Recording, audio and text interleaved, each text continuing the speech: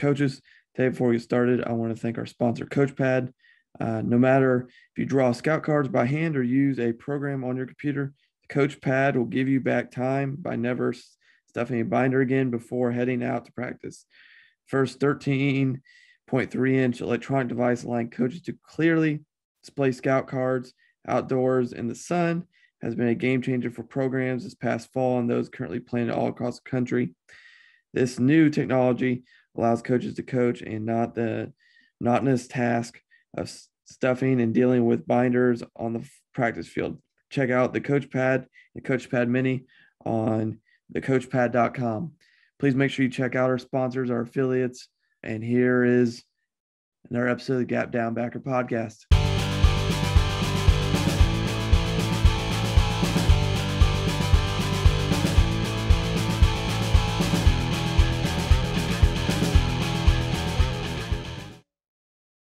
Welcome back to another episode of the Gap Down Backer podcast. Today we have the new head coach at the original Olentangy High School, Coach Wade Bartholomew. Coach, how are you doing?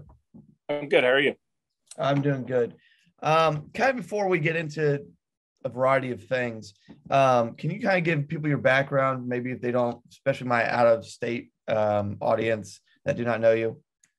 Yeah.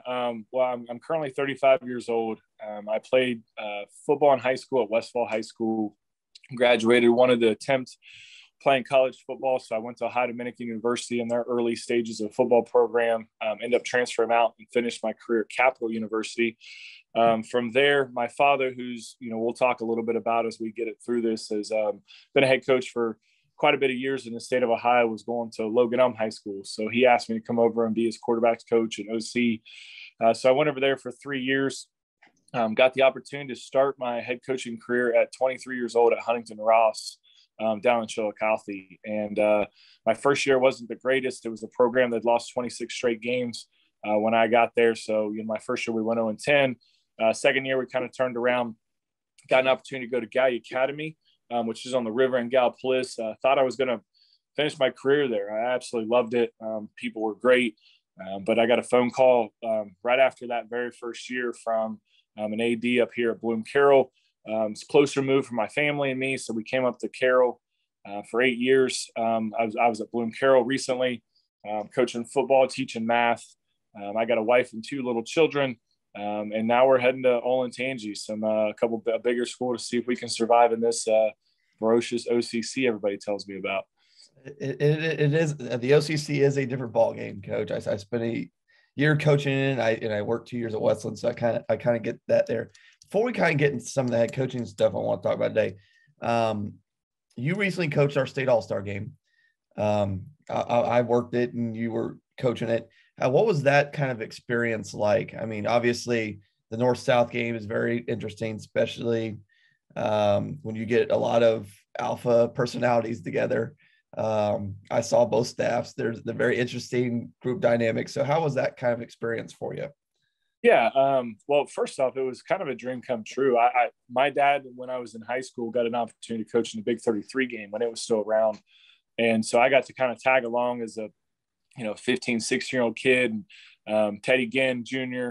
was on the team and Brian Hoyer was on the team and a couple of these big name guys that I got to know, and they were just high school kids at the time. So ever since I became a head coach, my goal was to coach in an all-star game. I wanted to be around some of those kids. I wanted to get to know, some kids from all over the place. But our team was awesome. I don't know if it was the Southern Ohio feel. I don't know if it was the way our coaching staff our game, but we had no alphas. We had no egos. Like, our kids showed up, they played how they wanted to play.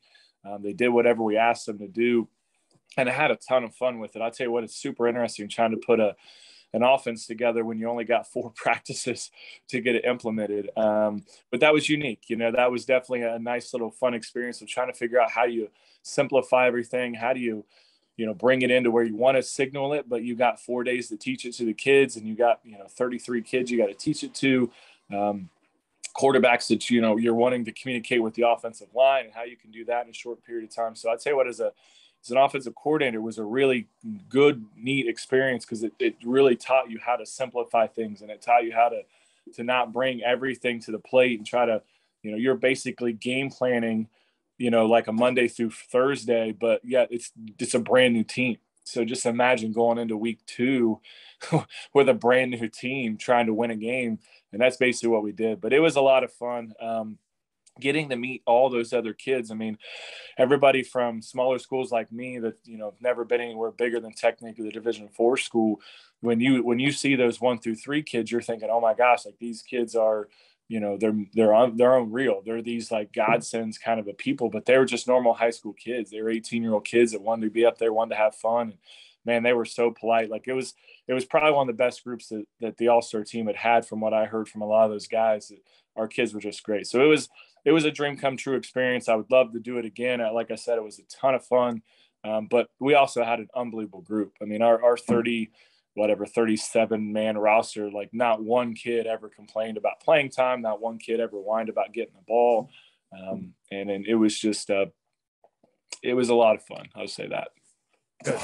Good. That's kind of what you always want to hear. And I've coached our local all-star game, and I kind of the same thing. I mean, the practices are the hectic part, but the kids are usually fantastic. They end up playing. Yeah. And usually with the coaches too. And so kind of going into it, I mean, you mentioned your first year at Huntington Ross was not fantastic. I mean, it's hard when you take over a program that struggled. I mean, there's no sugarcoat that. But what do you kind of learn from that first year? I mean, because you went from the 0-10 year to 5-5 the next year. Yeah. And I've been there. I mean, when I was at Elgin, we went 0-10 the first year, and the following year we went 7-3. Now there's a lot of factors that go into that, but what did you kind of take from that first year? You're like, okay, this didn't work. This worked.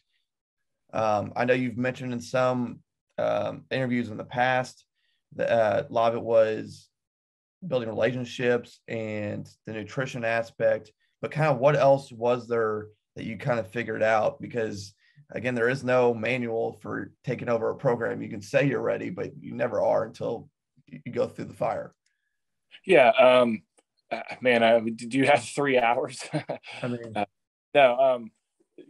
I know I talk a lot about the relationship aspect, but that was a big key there at Huntington. Like some of those kids that didn't play football, we got an opportunity to get out to come play football, because after that first year, a lot of our football kids were walking the hallways and talking very highly of my coaching staff and I, and the way we treated them and how much fun we were having with them, and that football wasn't this grind sport, a lot. We were coming in and getting done with practice and letting them have some fun with each other. So I think that helped, so kind of quote unquote recruiting the hallways through your kids helps. So we got 2 or 3 really key pieces to come out that next year that we all know it's not the X's and O's. It's those kids, it's those dudes.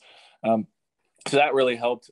I would say the other way is just learning how to practice, and when we got to Huntington those first couple of times, there was only 25 kids on the team the year before. So when we increased it from 25 to 50 that first year, there was half the kids that didn't even know how to practice football. So getting a whole year of just learning how to practice under their belt and getting them the confidence to be able to do what you do was great. The other thing I would say, and I highly suggest this to young coaches, and I learned this from my dad. So luckily I didn't make this mistake, but I think this is the mistake I see a lot of young coaches make, is they come in wanting to win so bad that they week to week try to change schematically, and they week to week try to find this little wrinkle that's going to help them try to beat this team because they just want to get a win. You have to stay your course. You have to understand that maybe that first year is a sacrifice, and it sucks. It sucks for that senior group. It sucks for those kids. You obviously don't tell them that they're the sacrificial lambs, but realistically, you have to stay the course with what your base stuff is. And I think that's what we did really, really well at Huntington. We went 10 straight games, probably only scoring 6-7 points a game on average, but we ran our stuff. We ran exactly who we are. We did what we did. We didn't try to throw a few wrinkles in. We didn't try to change defensively. We just works on the fundamentals. We worked on all those little things that we knew really good teams had time to focus on because they'd already had everything established. And so when we came in that second year, our fundamental skills were good and the scheme was known and our kids were ready to go, and we just rolled with it. And same thing with that next year. Obviously every team, I think at times has games that they know that they probably have a pretty good shot at losing when you're at that level and they have a chance to win. At Huntington, we had, 4 teams on our schedule that we knew, hey, we're probably not as talented as, So, but even going into those games, like we didn't add wrinkles. We didn't add different things. I didn't look at the scheme of Westfall, who was a 9-1 program then, and say, oh man, like they do this wrong. Let's throw this play in to try to hit a big play. Just because like we would spend all week trying to rep that and forget about the things that we should be doing fundamentally. So I think that's a big mistake a lot of coaches make.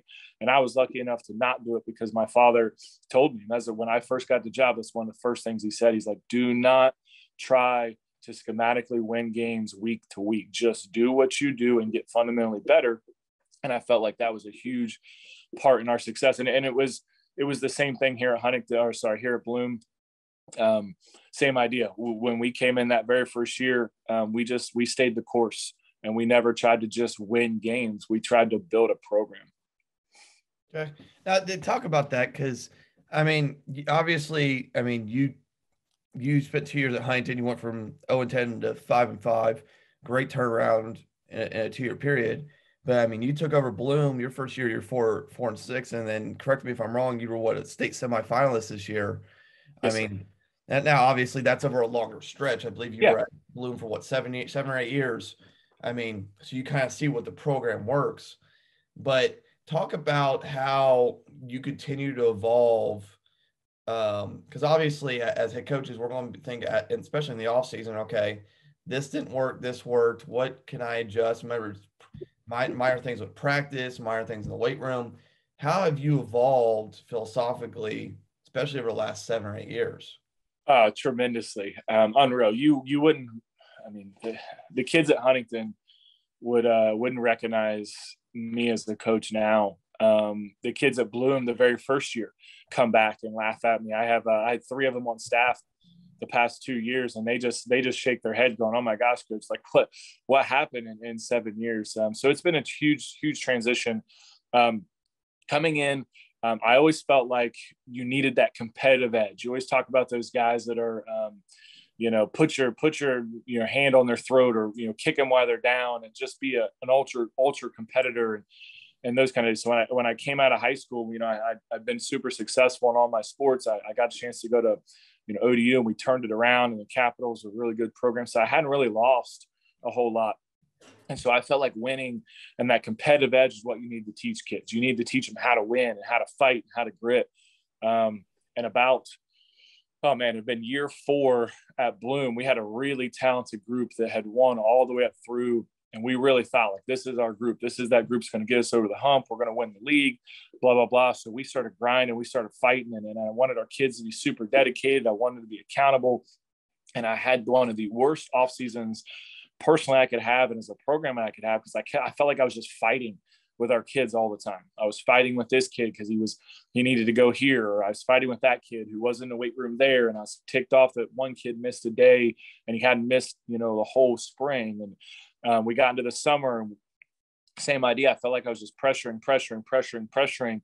And after that season, we ended up going. I mean, we had a decent year. We ended up going 7-3. We didn't achieve our goals of winning the league. We did have a home playoff game for the first time ever at Bloom, so that was exciting. We got beat at home, which was kind of embarrassing. We finally got there, and then we brought somebody in and just got beat. So it was kind of like, oh, here we are, just one of those programs that we're just going to be a first round playoff team. And I kind of evaluated after the year, and I just realized, like, man, like that whole trying to win thing was just miserable. Each day, no matter what, you win, and you go home and you find things that are wrong. You come back and watch a film, and then you're kind of just constantly negative on the kids, going, we got to get better here. We got to get better here. The coaches are trying to find the next new niche of, what they can do better with their kids. And I just said, this winning thing is too much for me. So I took a personal eval. I dove deep into Tim and Brian Kite's Focus 3 stuff. I traveled, to several different seminars of leadership and tried to listen to some people outside the game. I listened to a swim coach from up north in the state of Ohio that won like 14 straight national championships. I traveled to, soccer coaches who'd been successful and listened to countless numbers of videos and podcasts, and finally just said, what? All of these people keep talking about their success, but not one of them is talking about the want and the will to win. So we completely just switched our thought process. We put together what's called a culture playbook, which came from Tim and Brian Kite. And a lot of people know it more from the above the line stuff with the Urban Meyer. And we decided we're going to focus on 3 words: selflessness, accountability, and relentless effort. That's it. Winning has nothing to do with those. And that's how we're going to evaluate our kids from that moment. So we put winning down the list about level 4. And ever since we did that, I became happier.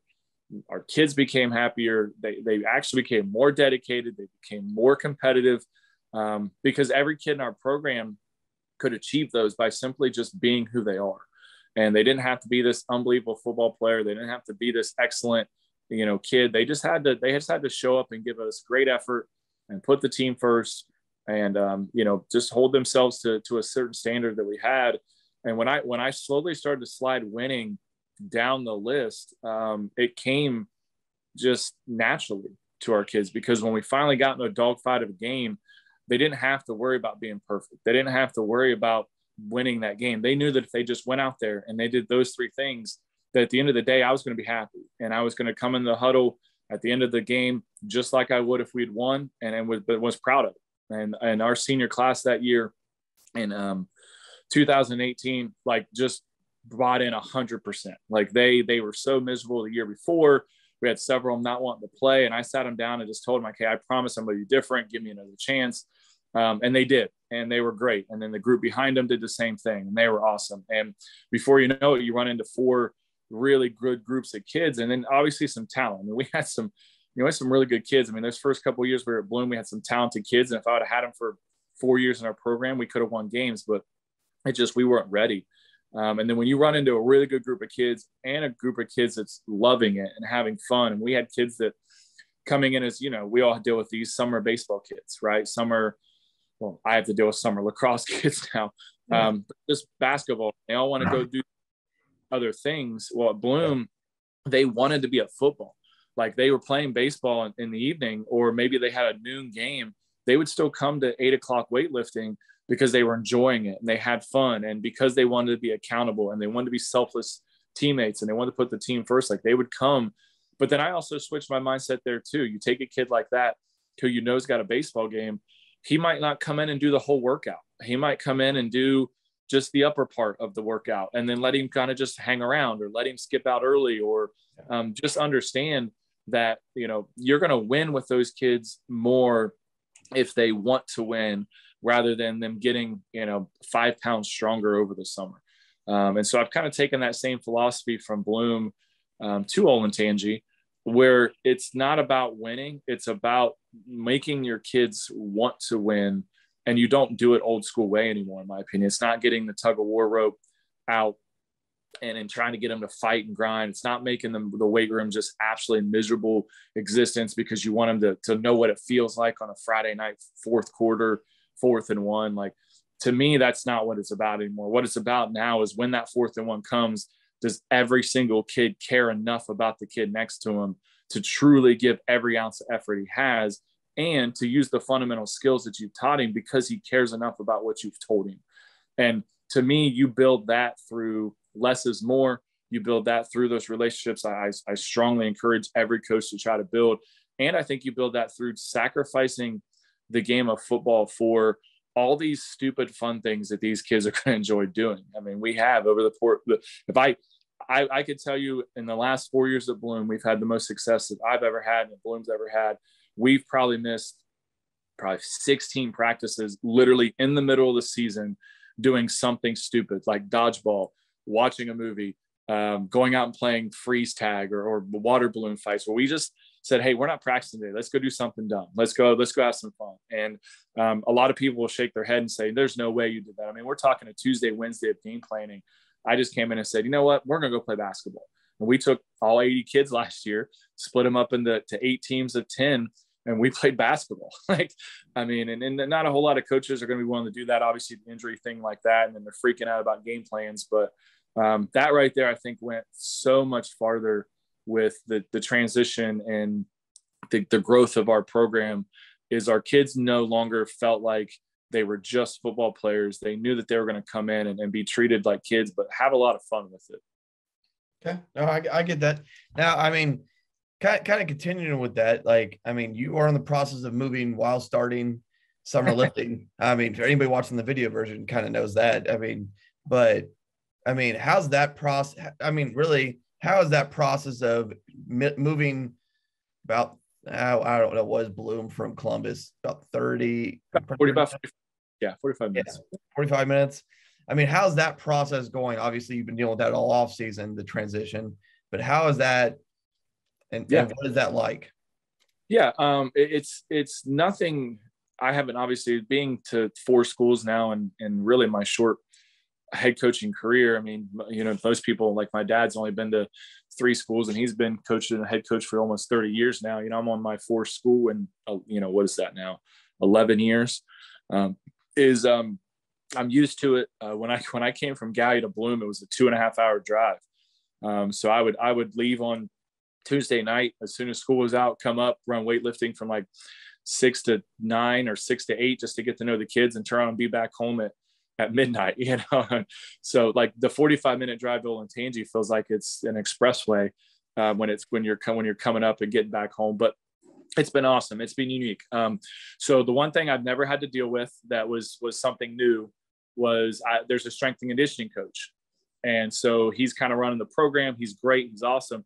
But every place I've been, that was kind of where I could set the tone. I could come in, let the kids get to know me as a coach. Here's how we go things. So when I took over, I felt disconnected. I felt like I didn't have much of a say. I felt like I was just kind of a watcher, almost like a college recruiting coach coming in and just staring at the kids. And, I tried to get to know them. I tried to learn their names. I tried to go around and ask, but, they're trying to get a workout in. And there's really just not that time. You don't have time just to, kind of shoot the crap with them and those kind of things. So what I did was I added kind of like a small, just real quick speed and agility optional thing at the end that I ran. And the strength and conditioning coach was perfectly fine with it. And he was great with it, but it gave me a little bit of power and it gave me a little bit of chance for the kids to see how I coached and who I was and those kind of things. And then I started having meetings. I had meetings with my seniors. I had meetings with, some of the returning starters. I had meetings with the incoming freshmen. We took some kids out to eat, some things like that, like just trying to do some things outside of that weight room that I could do. And then I showed up to basketball games. I showed up to volleyball games. I showed up to lacrosse games and baseball games and all these different stuff, just so the kids could see me in a different light and know and understand that I'm not here just to be the X's and O's football coach. And I think that's what really helped me the most was it was a lot of time. It is a lot of time. I mean, I know I jokingly told you before we kind of started this was we had Midnight Madness on Friday night, which is like a fun team competition thing that we do to kick off the summer every year. We draft our kids into teams and we do, we do like sled push races. We do trap bar carry races. We like tug of war. We do what most people call speedball. We do like a field goal kicking contest. We do like a punt, pass, and kick thing. Just a bunch of stupid fun things that really don't have anything to do with football, but have everything to do with football at the same time because they have to learn how to win with, a new team. They have to learn how to compete when they're tired because from 9 to midnight, most of them have been up most of the day. And you get to that 11:30 grind and they're still going to have to fight and they're still have to run. So they get irritated and then they have to learn how to be coached because I put a coach in charge of each team and I run around, I'm the referee. And, sometimes I do things on purpose. I call certain things a certain way to see how my quarterback reacts. When he thinks it's a touchdown, I tell him it's not, or, a DB thinks that, he got away with pass interference and he didn't, and he's cranky and he's arguing with me. But I got done with that at, midnight that night and then kind of cleaning up and everything. I didn't get home until about 2:30, turned around, rolled around, woke up at 6 yesterday morning, packed all day, went to 4 different graduation parties here at Bloom.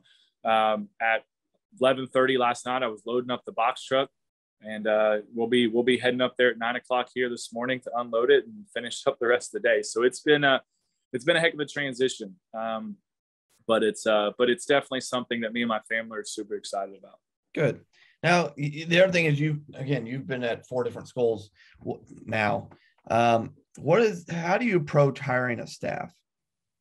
That's probably the weakest link of mine, to be totally honest with you. And I don't mean I have bad staffs. what I mean is I'm a guy that sees the good in everybody. So everybody I bring in, I see a highlight. I see exactly what they could bring to the table, and I'm super excited when they walk out. Like, oh man, this could be my guy. But I go through what I really want to see at the end of the interview. What I really want to see is I want to see what exactly do I truly believe this guy's in coaching for, and if I can get a feel that they're here for the kids and there's no ego, and maybe it's a passion for the school, maybe it's they just love coaching. Maybe it's they had a mentor that gave them the opportunity. I don't know what it is, but through their answers, I'm looking for that one snippet that says they're above the X's and O's, they're above the titles, they're above the wins and losses, and they're simply here to be loyal, and they just want to have fun with the kids and be a good person. I would so much rather hire the best teacher in the building who knows nothing about football than hire somebody like Nick Saban, who is going to come in and think that he needs to be the offensive coordinator and that he needs to run this kind of offense and those kind of things. That's just the way it is. And I've made my mistakes. Not everybody always says your first year staff never survives. And that's true. It's happened every place I've been. You finally realize that this guy's maybe not what he said in his interview, or maybe this guy doesn't really align with your theories. The second thing I always tell my coaches is four things, which I think makes me a little unique as a coach. Maybe not like the only person that does it, but I think unique is I put family first. My wife and kids are extremely involved in our program. They ride the bus to the games with me. They ride home with me. My wife in our Final Four game on our last drive, trying to win the game, was standing right beside me while I was calling plays, because she takes pictures and she's involved. And it's just that's not common. So I want them to know, like, hey, your family needs to be involved. I want your kids here. I want your wives around.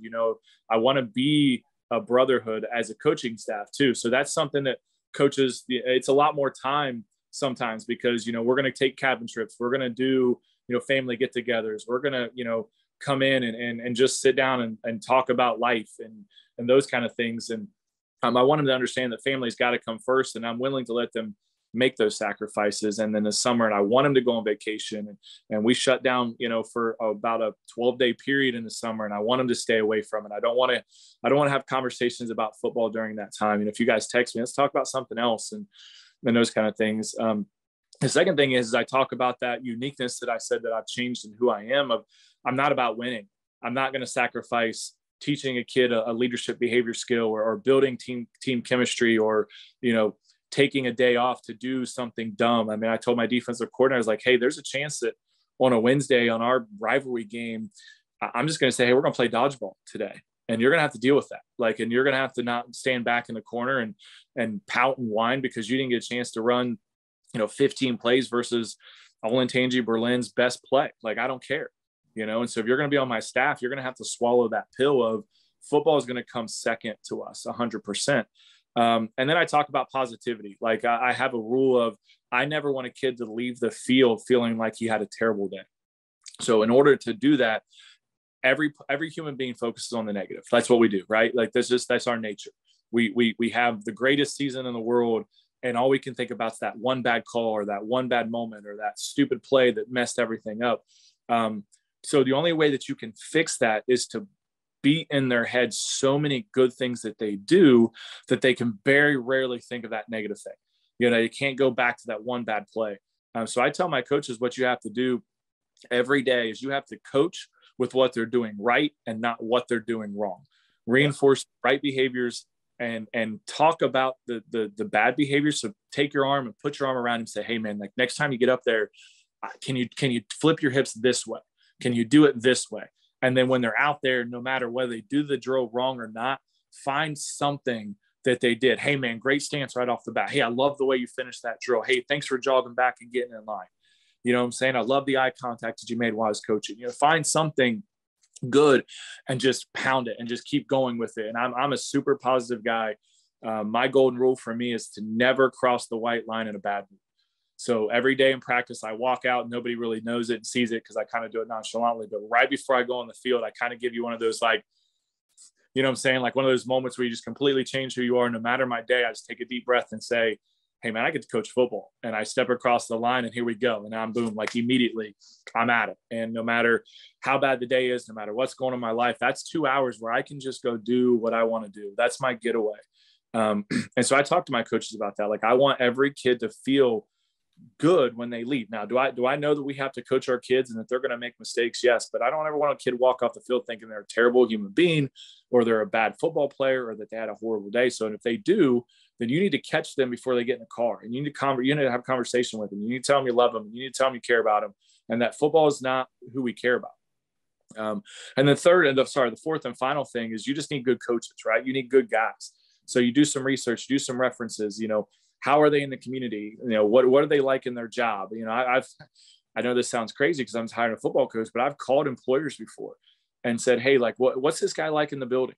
Is he a jolly guy? Is he somebody who walks in and brightens up the mood? Or is he somebody that sucks everything? And I'm a huge reader and a big leadership guy. So like the energy bus, and I use vampires, who is this guy a positive sucker? Is he a positive giver? Like, what is he? I go watch him in his element. A lot of our coaches, coach multiple sports. So I'll go watch a coach in the spring or coach in the winter coach, and I'll see how he reacts with kids. I told my staff at Olentangy, I got the job in late January, and everybody I interviewed from January through February, I told them I was not putting a staff together until March because I wanted to do that. Once I interviewed all these guys, I wanted to get around. I wanted to see them. Hell, I invited 15 of them back to the weight room because I want to see how they interacted with kids. I said, hey, this is part of the interview process. I want you to come in. I want you to introduce yourself to the kids. I want you to go around the weight room. I want to see. I say, I know, I don't care if you coach any technique. I just want to, how do you interact with the kids when you're talking to them? So I stand back and I watch. They have a positive, like when you got that guy that's super excited, he has that positive bounce to him. And then you can watch the kids and then the way they react. Kids are, I hope this is okay to say on your podcast, but kids to me are douchebag catchers. Like when it's all said and done, they can come to you and look at you and say, hey man, that guy was kind of, I don't know, so it's an uncommon way to go about it, but I take my time and I truly do because we're the type of team that we don't do anything football related until like mid-July. So schematically and X's and O's and all of that, like we have tons of time. So I was perfectly okay if I didn't finish my staff going into June, just because I was going to spend all that time getting to know them before we got to the X's and O's side of things. I can teach everybody what we're going to do on the field in a 3-hour clinic. I can, and that's fine with me. I just want to know what kind of people they are. Okay. Now kind of continue with your staff and how do you approach weekends? Because during the season, because let's be honest, when me and you started, it was, you're there till probably 3-4 o'clock, depending on if you coach JV or not. And then Sundays, depending on whose staff you're on, you might be there till noon. You might be there till I remember staffs when I got started that were there till 8 p.m. on Sundays. Absolutely. Like 12-hour periods. How has that approach been for you? Because mine's massively changed. Yes. By yours. Yeah. No. Once again, I was very lucky that being on my dad's staff, my dad had learned enough of it that we really never had crazy weekends. We brought our kids in at 8, we lifted, watched film, probably got our kids out of there at about 10:30, went out and watched the, JV game if it was home. Coaching staff kind of stayed around for a couple hours, talked about some game plan stuff, and came back in on Sunday, had probably a, 2.5, 3 hour, maybe 4 hour meeting, but, some of those times, if you have a really good staff, that 4 hours, hour of it's just you guys talking about the stupidest stuff in the world. But, we as football coaches are the biggest waste of timers I think I've ever met, So, that transition for me has been, you mentioned that I'm big on nutrition. I'm also huge on rest and recovery. So doing all this research, I went and got my master's degree at I went and got my master's degree at Ohio University in coaching education. And through that, we took a strength and conditioning nutritional based class, and 50% of the class was talking about rest and recovery and how that's the most important thing in nutrition and in stuff. So my mindset completely flipped, and it was actually a very similar year that we kind of made that transition with our culture playbook and took winning out. And so our process is we don't bring our kids in on Saturdays at all. I tell them I'd rather sleep. I'd rather you guys go home and get 12 hours of sleep on Saturday. And so we, as a coaching staff, I have all my coaches come to all home JV games. If it's an away JV game and they want to pop over, it's great. It gives me an opportunity to go to all the JV games and coach our kids. Like I get to coach every kid. And that's exciting. And I don't overstep my bounds. I just come out there and like I said, I'm a super positive guy. So I'm basically the cheerleader on the sidelines. I'm the hype man. But it allows me to do something different. You know, I'm not on the headsets. I'm not calling the plays. And then Sundays, we come in for 2 hours, period. I tell my coaches, if we can't get done in 2 hours, we're putting way too much stuff in. If we can't do it, because let's think about it. High school kids aren't like me and you anymore, right? They don't just love football. They don't just sit around and, you know, have red notebooks that they've drawn plays after plays on there. If they're doing anything football related, it's mobile Madden on their phone, you know, and they're just randomly picking plays and stuff. So to me, if you're implementing a game plan that takes you longer than 2 hours, that's too much. Now, we're also not the type of team. I take a lot of stuff on my own shoulders, and I create our own scripts. I create the practice schedules. Like I don't sit there with my coaching staff and do all that, which I know that part takes a lot of time. If you're talking about creating scripts for practice and those things, I usually do that on my own, either Saturday building up to it or Sunday. And I just share it with the coaches during that meeting. We just talk about it. I say, hey guys, what do you think about this? Do you think we're running this enough? If there's a new little wrinkle, we adjust it slightly, but I kind of take all that time on myself rather than making my coaches do it. So we're in and out in 2 hours on Sunday. Sometimes it's morning, sometimes it's evening. I think it just depends on the schedule.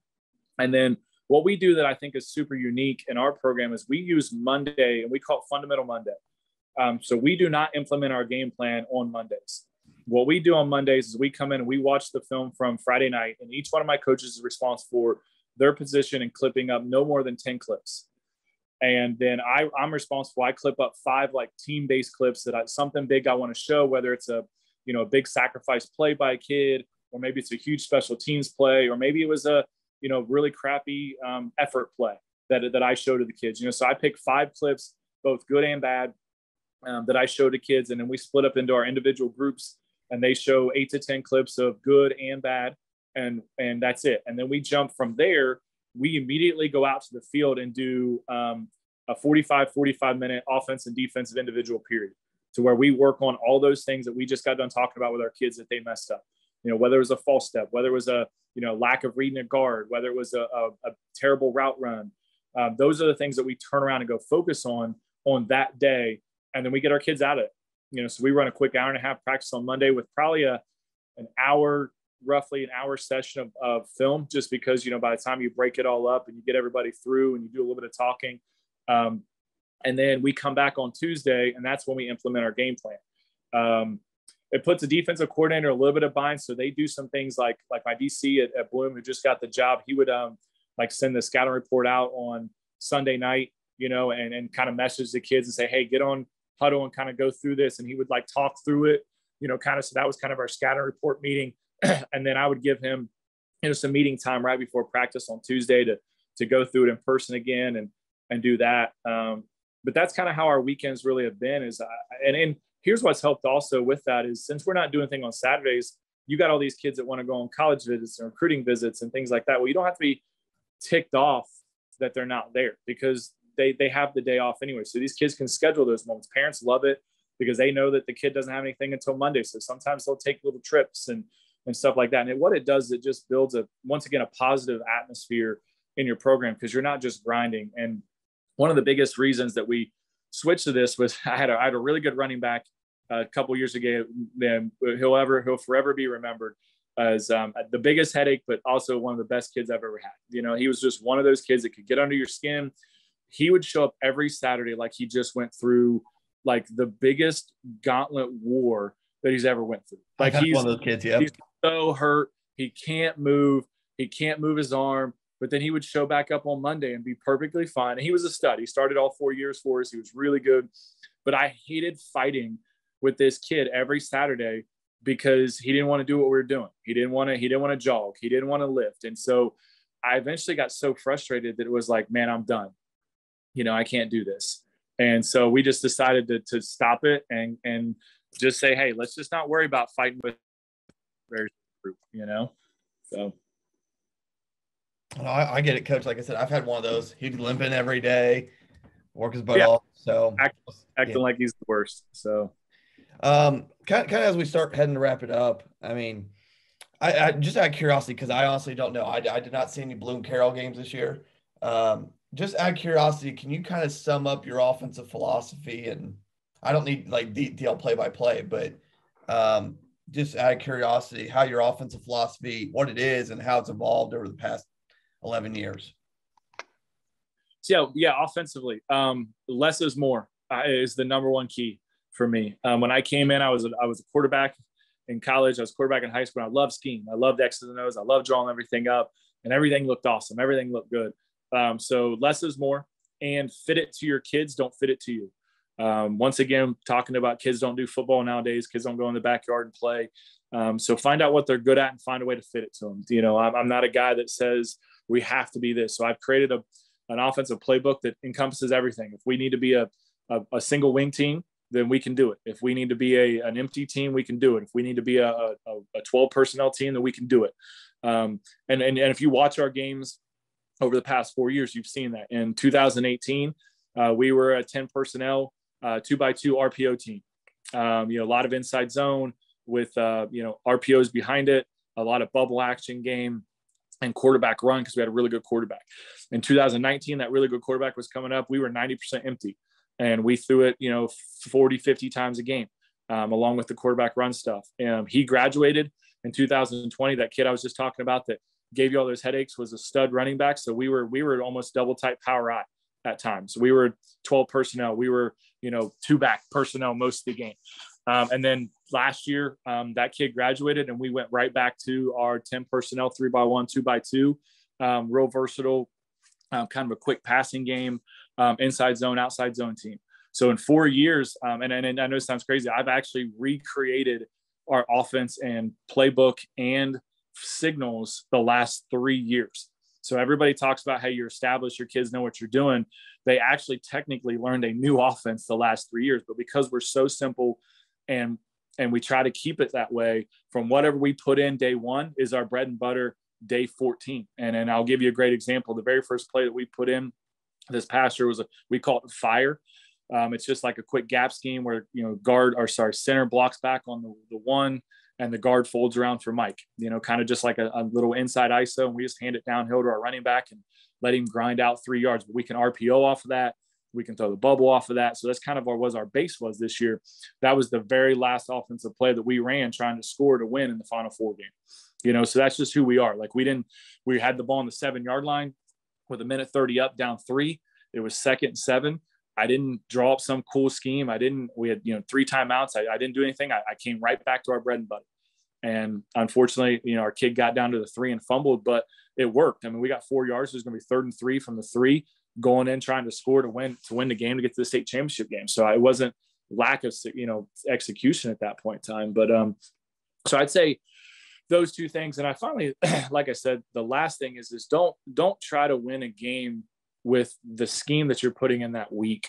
And that's kind of what we've done is everybody has a player here that you think could work. Well, if we can't practice it, 15, 20 times live, well, then we can't run it. I don't want to run it. And so I tell my coaches that, like, if this new play can't be run this week 20 times, like we're taking it out.